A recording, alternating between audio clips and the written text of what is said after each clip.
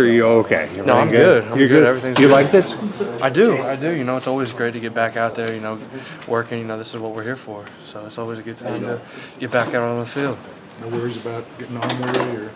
No. I mean, I'm just going out there, you know, utilizing the reps that I'm given and just make the most out of every single one. How do you look at this? I mean, this could be an opportunity to.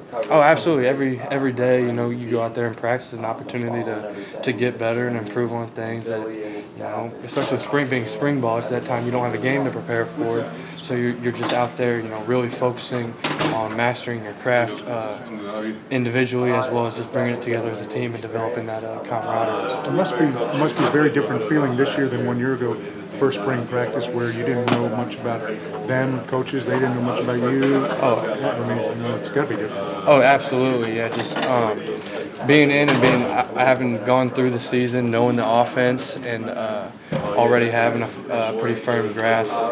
This is just a time to again refine all the little details and further dive in to understanding what the coaches are thinking. And it's really a great time to get to do that. Is there a plan in place to make sure you don't get worn out? Is there, you know, are you doing anything different? Are you taking less snaps, or are you just trying to do what you can? The coach, I'm just doing whatever the coaches tell me to do. You know, whatever they say.